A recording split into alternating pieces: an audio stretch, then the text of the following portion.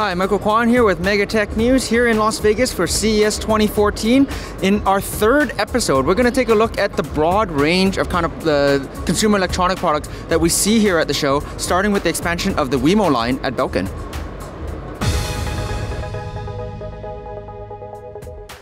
We're at the Belkin booth, and some of you may already be familiar with the WeMo home automation stuff. We've talked about the switch and the light switch, but here at the show, the family has expanded with a few new products. That's right, that's right. Yeah, the basic idea of WeMo from the very beginning was we wanted to go after the home automation market, and we wanted to do it in a way that we had products that were really simple and really easy and really bite-sized so that anyone could go into home automation. And so we've expanded that line, and we've got a whole bunch of new options for people to start automating their homes. Yeah, so what are some of the new additions to the family for the show? Well, we've been doing the WeMo switch for a while, and the WeMo light switch we launched just a few months ago. What we're launching at the show is the WeMo Insight switch. The WeMo Insight switch is the next version of our switch. And the Insight switch actually monitors the electricity usage of whatever's plugged into it. And so what it can do, I'll give you a couple examples. So I have a refrigerator in my garage, and I've got 4 little kids, and my little kids will go into the garage, they'll take something out of the garage, they'll come back in, they'll eat it, and they'll leave the refrigerator door open. So with this, it's plugged in, it'll say, oh my goodness, your electricity usage on your fridge has been going high for the last 5 minutes. It'll send me a notification, and then instantly I know, okay, my kids left the the refrigerator door open again. So it's just another approach to home automation, and it's really easy. It's plug and play. You plug it in, you attach it to your router with your app, and then you're good to go. And I noticed that even physically it's redesigned, it's much more compact. Right, the idea is to make it smaller so that you can actually pick or fit 2 devices onto the 2 adjacent outlets as well. So on the other wall we have our LED light, and our LED light is using Zigbee, but honestly it doesn't matter and consumers shouldn't care about it. The key thing is you can switch out any light bulb, plug this light bulb in, and then instantly you have connectivity to the internet of your light bulb, and you can control it from anywhere with your smartphone. That's great. So that's some of the new introductions to the WeMo family, but I understand that you have some great partnerships with small appliances too. That's right, and even some ways for consumers to make their own products with WeMo, which is really neat. In addition to the WeMo branded products, you've also have partnerships with some small appliance makers. That's right. WeMo has announced today WeMo Smart, which is basically a module that any appliance maker can take and put into their appliance in order to make their appliance work and connect to the internet, and then remotely controllable. So a couple of examples here. We have the coffee maker. Yeah, actually the Crockpot is the first one that's going to be launching. Our first partner is a company by the name of Jarden, and they're a house of brands, and one of their big brands is Crockpot, which is a huge brand. And the Crockpot idea is really simple. I don't know if you've ever gone through this experience of set your slow cooker in the morning and you're like, I'm going to be home at 5 o'clock, so I'm going to set it at this temperature, and then all of a sudden in the middle of your day, 5 o'clock becomes 7 o'clock. And then what do? You have to call your spouse or significant other, or you just overcook your food. So the idea with the slow cooker from Belkin WeMo with Crockpot is that you can remotely control your slow cooker and then just set it to say, hey, I'm not going to be home until 7 o'clock now, so adjust the temperature throughout the day so that it'll be ready when I get home, not for when I thought I was going to be home.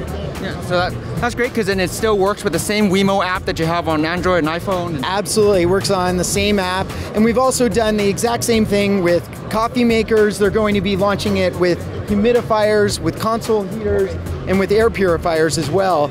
And so basically, all parts of your home we're going to be enabled to be automated with the WeMo app and with this little module. And that falls right in line with the WeMo philosophy of, you add the pieces that you need along the way. Exactly. And to those people who still aren't getting what they need, we've even started a bit of a DIY model. So we have on the very end something called the WeMo Maker. And the WeMo Maker lets you plug whatever you want into it and then have that remotely controllable. So for example, you can take off your garage door clicker and instead mount the WeMo Maker on it. And you plug in the 2 little wires that go into your garage door clicker into the WeMo Maker, and then automatically your garage door is no longer just a clicker, it's also remotely controllable by your smartphone.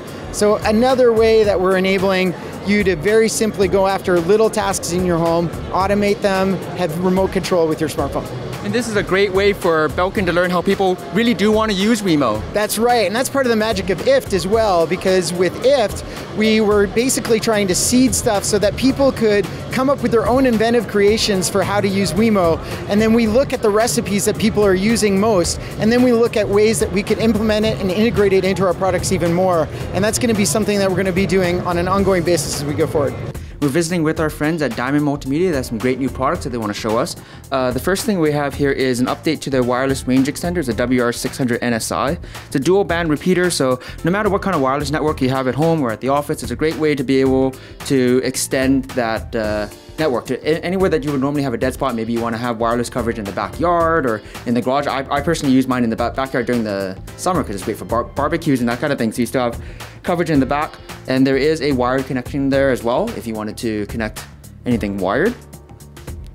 Next here we have the MDS 3900, it's a dual head mini dock adapter. So then like what's great is that we had that larger dock before, but this is a much smaller version, so it's great for you to take on the road. You add a single USB 3 connection back to probably to your laptop for most people, and then you get an HDMI and DVI there, as well as a wired Ethernet port there. So it's a great way to be able to use the DisplayLink technology, use a couple of monitors, connect to your networking, and a great little portable package. We have a couple of other products that we want to show you, so let's head over there. Many of us are working to cut the cable in our homes. We don't want to pay those expensive fees when there's so much free content that we can get through the internet and the stuff that we download. And what Diamond is working on here is a network TV tuner. Nice little kind of set-top box kind of idea. And what you do is there's a single HDMI output as well as some legacy stuff here so that you can connect it to your monitor or to your TV via your network and be able to watch all that great content that you have on the internet, you know, with NBC and HBO and all this kind of stuff. So it's a great way to be able to watch the shows that you love, even when you may not have the greatest TV coverage in your home. And there's one more thing that we want to show, so let's go over there. Many of you may already have a great sound card in your desktop, or even if you don't, or with your notebook, you want to still have that great high definition surround sound, and one of the great solutions to do that is an external sound card. And what we have here is from Diamond Multimedia. They call it the Extreme Sound 7.1, and as you can probably guess, it gives you 7.1 surround sound. There is optical in and out for the audio, as well as, you know, the usual kind of inputs here that you can see right here, so that you can connect your 7.1 surround system, or if you have, you know, a great set of headphones like the Beats here. You also have the headphone jack right there. It's a great kind of premium feel with the silver finish, and you have the volume controls here. And that's the Diamond Multimedia Extreme Sound 7.1. A great, easy way to get your high definition surround sound. That wraps up a quick overview of some of the great products here at Diamond Multimedia News. We're here at the International CES with Seagate. We already know the company a lot for their portable hard drives and all that kind of stuff, and we have a lot of that, but we need more storage, and we want to have more to be able to plug into our computers, and you have a great new product here that expands on that. This guy here is the first of its kind. It's a first 4 terabyte portable drive, completely bus powered. And basically what we have here is 2 drives in a RAID 0 enclosure, and you're getting 2 times the capacity at 2 times the performance of any other portable drive. So 4 terabytes at 220 megabytes per second, all portable. Just plug in and go, and it works with all the existing Seagate software and all that kind of stuff? Absolutely. We actually have a refresh to the dashboard that we'll show you here. But basically, exactly what you said, plug in and go, done. And do you have any information in terms of MSRP, retail availability? Yeah, so it's going to be available in early February, and it's going to MSRP for $299. This is the new Backup Plus Slim line, really focusing on backing up, simplicity, and we've had Backup Plus products in the past. This is just a new version of it. Basically, we go everywhere from a 500 gig version all the way up to our new 2 terabyte version. So this is 2 terabytes right here. Again, really slim, really easy to use, really nice looking. And what we're doing is actually giving the customer a little bit more of a premium finish here on a mainstream price point. So for these guys, $119 for the $99 for the 500, $119 for the 1 TB, and $179 MSRP for the 2 terabyte. Great, and like you said, there's an update to the dashboard on the software side. Yeah, so let me show you that. We took what was really successful in the past and just said, okay, let's learn from what we can do a little bit better. So PC backup, same easy to use software we had in the past. We still associate with the social media integration, so we have that as well. The big part of it is now the mobile backup. And what we also have is an app for both iOS and Android, both free. And you can see there, it's right there. And what we can do is I'll show you how that works right now. We'll just sit here, let's take a couple pictures, go back to our app, and there's two ways of doing this. I'm going to show you one of them, which is the Wi-Fi version, which is going directly to the product that's plugged in over here. This device and the computer are both on the same Wi-Fi, so it's going from here directly to here, and what you're going to see in a second is you're going to see the pictures actually start to show up as it backs up. So again, directly within the home, just directly right to that drive. If you're outside the home, there's another way you can do, which is using a cloud service like Dropbox or Google Drive. So if you're outside the home, you send that to the cloud for a little bit, and then it goes down to the drive when that's done. So everything's saved in one nice spot. So it effectively mirrors almost what you're uploading to the Dropbox or Google Drive through that way. Yeah, you can actually keep it in both places, or once it's gone down to the drive, it will actually automatically delete. You can make that choice in the settings. You remember when we first saw the Seagate Central at last year's CES, and I've been using it like for the last 9 months, watching videos on my own TV, but now there's a new partnership expanding to work with Roku. Right, and so we're now excited to announce that we're going to be launching a Roku app for the Seagate Central, and so you'll be able to stream all of your content from your Seagate Central directly to our Roku app, which will be a Seagate media app on Roku platform. This basically builds upon the existing partnerships you already have with Samsung and the other apps that you've had before. Right, and so what we're trying to do is we're trying to create a more media-focused interface so that we, rather than looking at file folders on a TV, we want to basically let your media shine. And so we want to be able to have a more visually appealing user interface, and that's why we've created specific apps for these popular TV platforms like the Samsung TV, and then now the Roku app will be our sort of a second TV platform. And we believe that with an app, you can actually have a much better experience than you would if you were just streaming your content through DLNA. I guess it would have the same kind of support in terms of videos as well as photos and music. Exactly. So you can stream your videos, music, photos, slideshows. It's great. So it just shows that, the Seagate Central has been out for 9 months, but Seagate is still working to make it a bigger and better experience for all of us. The wireless storage category was kind of created with the GoFlex satellite, and it grew with the Wireless Plus, and now there's the LaCie Fuel that kind of builds on that too. Absolutely. So this is LaCie Fuel right here. It's a 1 terabyte mobile hard drive. It's got a 10-hour battery on it, and it creates its own Wi-Fi network, so you can connect up to 5 different Apple devices to it. Do 3 HD streams at once to 3 different devices. AirPlay compatible. You can go right from your iPad to an Apple TV very easily. Pretty cool piece. And this will be shipping this month. Can you tell me maybe a little bit more about why someone would choose this over some of the competing products in the same category? Absolutely. So some of our competitors were, like I said, 1 terabyte. Most of our competitors in this field are maybe 32 or 64 gig, which is pretty nice, but you can fit hundreds of movies on here, thousands and thousands of songs and photos, and always have it with you. We also have a 10-hour battery life, which is the highest of all of our competitors as well. But probably the biggest difference is the app. So once you turn this on, you kind of, you put it in your bag or on the table, and you really interact with Fuel with the app. And our app shows you cover art, metadata. It's a very rich experience. You kind of just touch onto whichever one you want to connect to. You can watch your movies, access your music with cover art and song listings, where most of our competitors actually do a file base. So it's kind of dry, there's no cover art, just kind of file names. You have a much better experience with the app, which is probably one of the main key differences. So that sounds great for example, when you're on a flight or on a road trip. Absolutely. So if you're in an airplane, kind of like our simulation here, you and your buddies can all share movies right off of this one device, and even internet. So if you're connected on the internet somewhere, this can pass that internet to all the other 5 devices as well. Oh, so it does have the internet pass-through, just like with the Wireless Plus. Just like Wireless Plus, it has internet pass-through. Another key difference that this has, unlike Wireless Plus at the moment, is Dropbox integration. So if you have a bunch of stuff in the cloud, you can have your Dropbox synchronized right to your Fuel device, and all those files that you have on your Dropbox are always with you. And if you make any changes or delete a file, the next time you go online with Fuel, it will connect to Dropbox and make those changes, so you're always synchronized between both the cloud and your drive. We're here at CES 2014 at the Kingston booth, and I have my friend Dave here, and there's a big push towards 4K video now, and people want to have memory that can keep up with that kind of speeds. And you have a new SDXT card that addresses that. Yeah, we do. 4K is becoming more and more mainstream. Like companies like GoPro are releasing 4K cameras for as little as, say, $400, right? There's also new forms of HD. There's Ultra HD, and then the 4K, 2K. There's so many different formats out there. So what Kingston has done is we're launching a brand new card in a couple of weeks here that addresses that.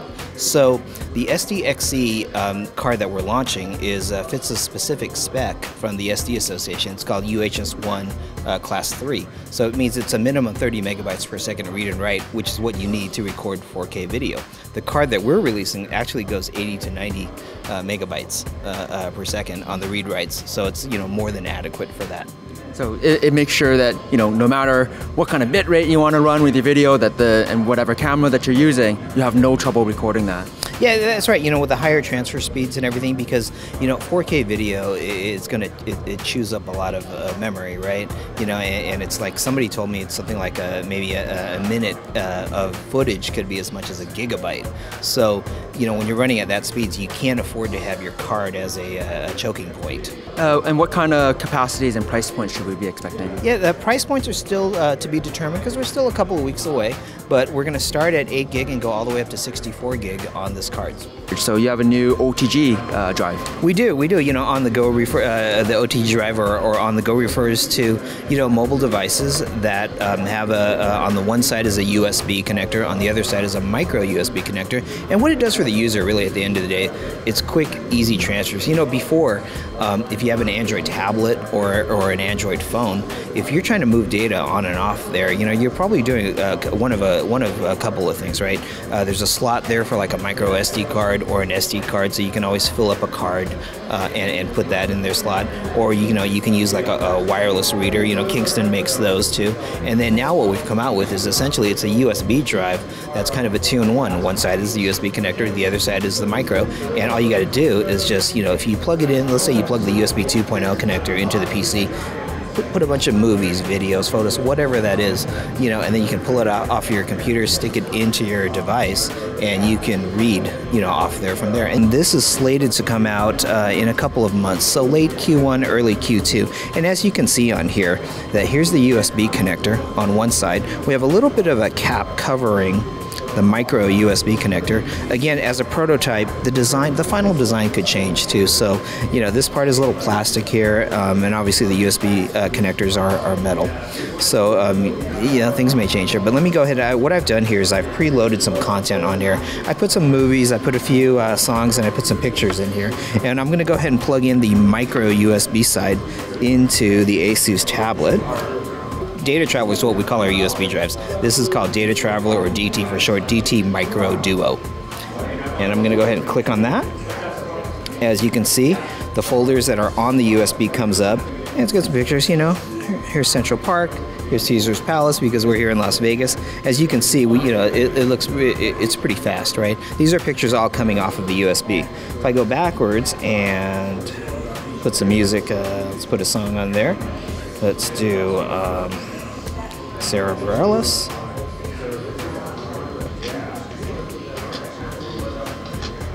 You can hear that. So it's playing music right off of the drive itself. And let's do the Avengers.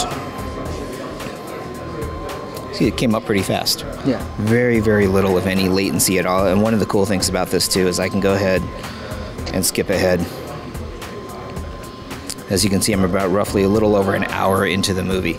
So it's very fast, right? Yeah, there's absolutely no delay. It's as if it was right on the internal memory. Yeah, it really is. It works very, very fast. It's USB 2.0, and which is more than fast enough, because a lot of people have asked us, hey, what about USB 3.0? And you can do USB 3.0 on here, but most of the Android tablets and devices that are on the market today, have the 2.0 port. So there's really no need to go to the faster speed. It's not going to change anything. And as you saw from here, that the song started immediately, the pictures popped off immediately, the Avengers started right away, the movies. So it's really fast for the user.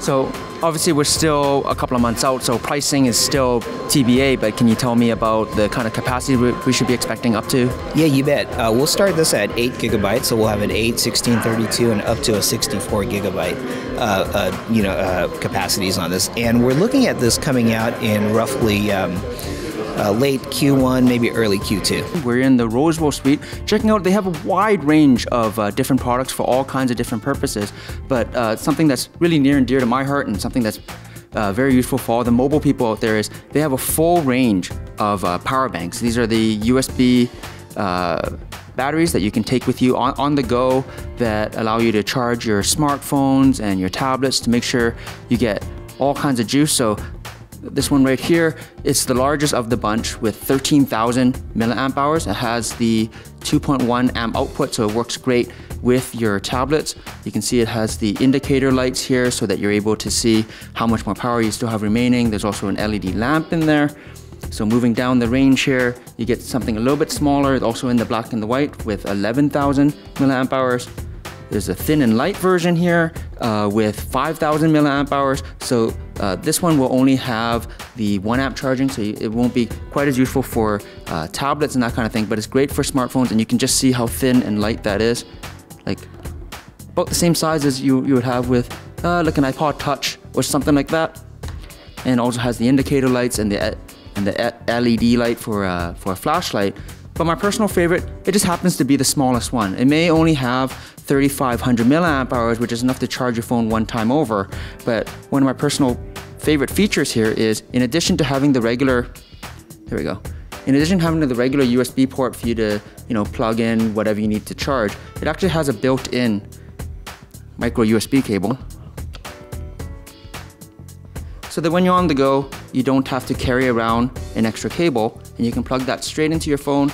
And it's great because it's the nice thin form factor, nice and small, so it's a lot easier to pocket, and you have the built-in cable, so it's great for when you're on the road. All of these are available now, and the pricing starts at $29 for the smallest one, so we go from $29, $39, $59, and $69. So that gives you a nice full suite of different capacities and price points for all the different power bank products here at Rosewill. We have some other great stuff here that we want to show you at the suite, so let's head on over there. Here at the show, Rosewill has shown off a new line of surveillance cameras, and you can see the full line here. They come in different form factors, some with a dome, some in more of the bullet kind of style, and one of the great features that all of them have is demisting. So you can kind of see, this is one of the models here, but all the ones that you just saw that have this feature. It's called demisting. And when we look in the box here, we can't really see Mario or Luigi hanging out in the road there.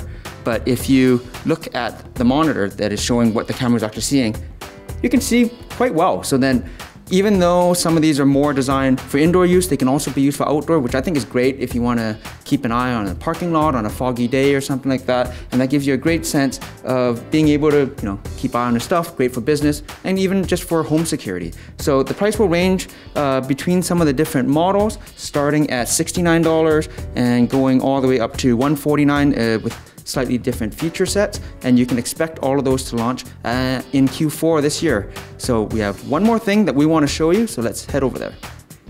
You may remember when we went into the kitchen with Rosewill with their induction cooker and their hot water kettle, showing some of the different things that you can cook with simple appliances. And they've expanded that line somewhat. There's an update to the induction cooker here with more simplified controls, so it's a little bit easier for you to use.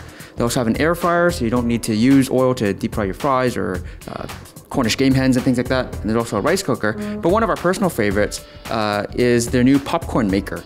So you can see that it has kind of a retro kind of appeal here that automatically makes you think of popcorn with the red and the off-white kind of color. The lid here can actually be flipped upside down, and you can use it as a bowl to hold the popcorn. Very easy to use. It is just a popcorn maker, but it's a great novelty item, and it's a great thing to have in time for the holidays. And that's exactly why the plan right now is to have it launch in Q3, just in time for you to have a nice hot bowl of popcorn when you're gathering around the fireplace with your family. So that gives you a good sense of the broad range of products that you can see at a show like the International CES in Las Vegas. I'm Michael Kwan for MEGATech News. Thanks for tuning in, and we'll have one more episode for you to see very soon.